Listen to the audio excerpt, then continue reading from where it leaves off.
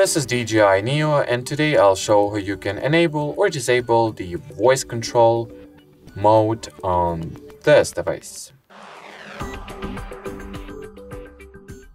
So in the beginning, you will need to launch the DJI Fly app and there enter the Go Fly interface, or simply open the camera view. Now, right of this drop-down menu that allows you to select the flight mode, you will see this little chat bubble icon with a, well, I have no idea how this thing is properly called, so like this barcode of voice recordings or something like that.